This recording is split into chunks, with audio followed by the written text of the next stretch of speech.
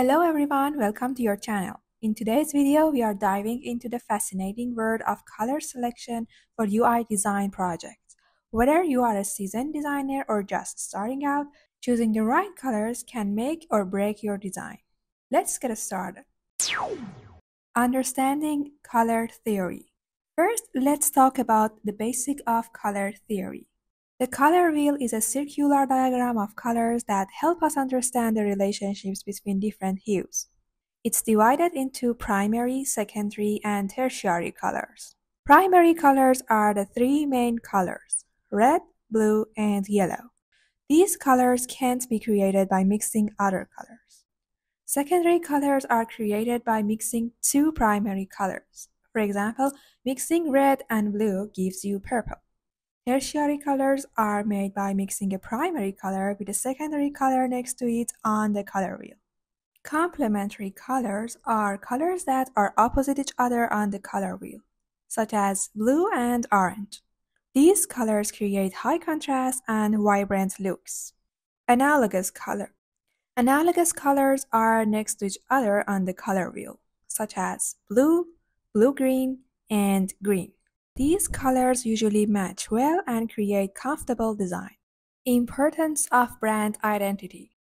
Next, consider the brand's identity. The colors you choose should reflect the brand's personality and values. For example, blue often conveys trust and professionalism, while red can evoke excitement and passion. Aligning your color choices with the brand's identity helps in building cohesive user experience. Using color tools. There are many tools available to help you choose colors. Tools like Adobe Color, Colors, and Figma's color palettes can be incredibly useful. These tools can generate color scheme based on your preference and ensure color harmony.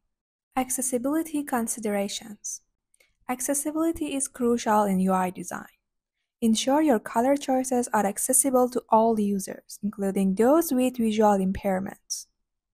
The Web Content Accessibility Guidelines, or WCAG, provide standards for web accessibility.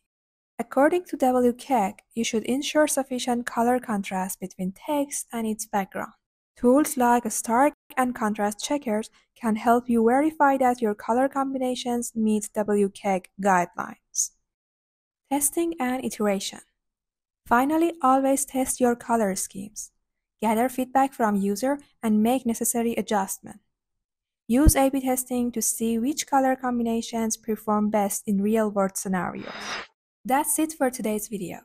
If this video was useful to you, please like it and subscribe to the channel.